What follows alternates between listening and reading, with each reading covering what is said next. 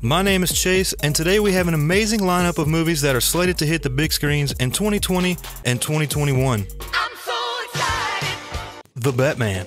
Titled just as The Batman, director Matt Reeves' vision for the upcoming reboot will focus on a more original-driven storyline. The comics portray Batman to be the world's greatest detective, but the recent movies do not reflect that vision whatsoever. On one hand, we remain hopeful that the DCEU can bounce back from all the negative criticism, but on the other hand, we are still flabbergasted on the decision to insert a sparkling, pasty vampire into such a masculine role. But after all, vampires have a tendency to turn into bats, right? Avatar 2. The long-awaited sequel to Cameron's smash hit Avatar is finally entering post-production. Back in 2009, Avatar was a gigantic leap forward for motion capture and 3D film production. With the sequel being largely set around the oceans of Pandora, Cameron has spent the last decade perfecting the art of using cameras underwater. Considering the success from Avatar in 2009, which grossed nearly $3 billion at the box office, we expect the sequel to be out of this world. Avatar 2 is set to hit the theaters in December of 2021. G.I. Joe Ever Vigilant. Everyone's favorite action figure-based franchise is set to return. It is unclear which of the original film stars will return, as it's rumored to be a reboot. But considering the original cast included everyone from Channing Tatum to Bruce Willis to Dwayne "The Rock" Johnson, it is hard to believe we wouldn't see any of those A-listers on the call sheet when Movie 3 gets ready to return for a March 2020 debut. Next up, Guardians of the Galaxy Volume 3. According to a poll done by Rotten Tomatoes, Guardians of the Galaxy Volume 3 is the most anticipated MCU film post-Endgame. We speculate that Thor will join the Guardians for their upcoming adventure after what we saw from the final scenes of Endgame. The comics have never teamed Thor and the Guardians together, but they've counted on some other high-profile Avengers among their roster. Iron Man, Captain Marvel, and Ant-Man to name a few. Bios. Tom Hanks will be the last man on Earth in this sci-fi feature. Specific plot details for Hanks' film are being held tightly under wrap, but we do know that his character Finch is an inventor. He also remains the last man living on the planet. As crazy as it sounds, Finch manages to build a robot to protect his loved dog before his death. Although few details have been released, Hanks has shown us many times before that he is the right man to lead any type of survival story, even if it's completely solo. So be on the lookout for Bios in October of 2020. The next spot on our list goes to Marvel's Eternals. Being the first official film to debut for Phase 4, the Eternals have some enormous shoes to fill. After the death of Iron Man and Black Widow, along with the retirement of Captain America, MCU fans are anxiously waiting to see the future of the Marvel Cinematic Universe, in which the Eternals should be ready to lace them up. The starting lineup for this overpowered super crew includes Cersei, Ikaris, Gilgamesh, Mikari, Alexius, Athena, Xeris, and Star Fox. As a side note, please let me know in the comments below how bad I butchered those names. Bad Boys for Life. The Bad Boys are back, and it's no surprise that Martin Lawrence and Will Smith are returning to the action franchise for their third rendition. The stars introduced their return to the franchise officially with an Instagram video in November of 2018. Yo, I'm telling y'all, this is crazy. Wait. Just wait. It's official. It's official, baby. The new flick will follow the old school Bad Boys as they deal with a highly specialized police unit that collides with their style of work when a new threat emerges in Miami. Be on the lookout for Bad Boys for Life in January of 2020. Blue Beetle. That's right, everyone. Jaime Reyes will be making his DC debut. DC Warner Brothers is developing their first ever Latino superhero movie starring Jaime, and it will be written by Scarface reboot writer Gareth Dunnet Alcazar. For those who don't know, Jaime Reyes is the third person to take on the character of Blue Beetle. As a small backstory, Jaime discovered the alien scarab on his way home from school, and later that same day, the scarab was awoken and attached itself to Jaime's spine. Without fully knowing the limits of this scarab, we do know that it can create armor, weapons, and even allow the host to fly. Oh my. These are some of the very small details of what the scarab can achieve. As far as the Latino characters are concerned in the DCEU, Jaime will be the first to appear in a standalone movie when it actually takes off. As far as production is concerned, it is still too early to say when this movie will be released. The New Mutants. Adapted from the comic series of the same name, these mutants are locked away in the secret facility but desperate to fight their way to freedom.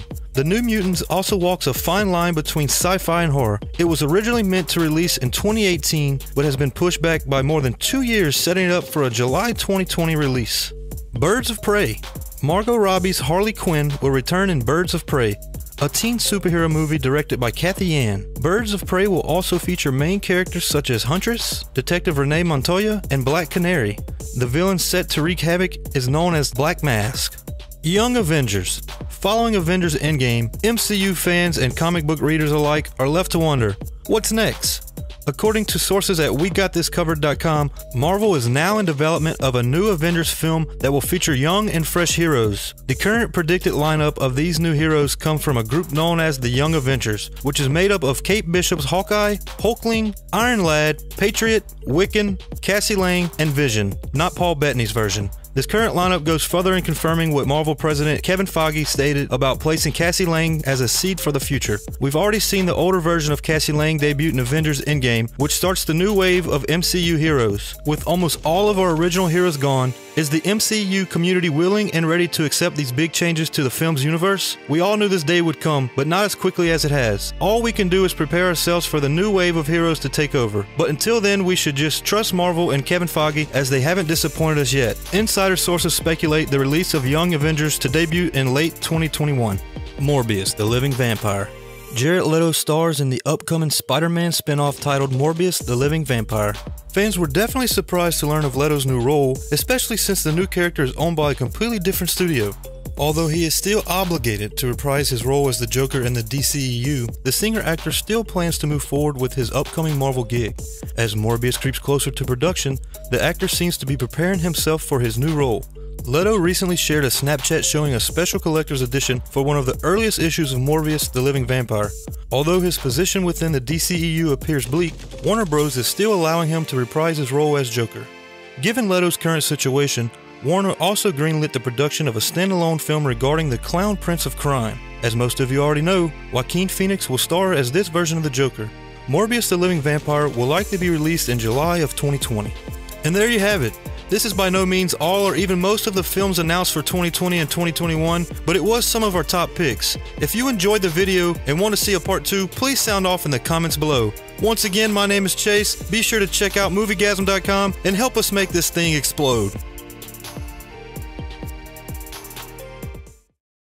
What's up, everyone, and welcome to Nye Media. Today we will be talking about the return of Loki.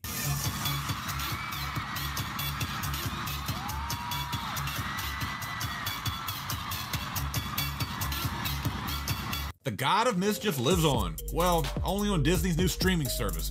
On Thursday, Disney CEO Bob Iger confirmed that a TV show centered around Loki, the half-brother of Thor, will be on their newly titled Disney Plus streaming service. The studio's new streaming service has been hard at work developing original content for its official release next year, with a lineup that includes characters like Scarlet Witch, Winter Soldier, and Falcon. Considering Loki and Scarlet Witch's apparent deaths in Avengers Infinity War earlier this year, it was left uncertain whether or not either of their respective limited series would take place before or after the current run of the MCU. However, seeing as Disney had yet to even formally announce any of the upcoming shows, creative details were unlikely to surface until the official confirmation was released. That said, Loki's series has finally gotten the official Disney greenlight. During a live webcast of Disney's fourth quarter 2018 earnings report, Disney CEO Bob Iger officially announced that a Loki spin-off series was in development, with Loki actor Tom Hiddleston set to reprise his role.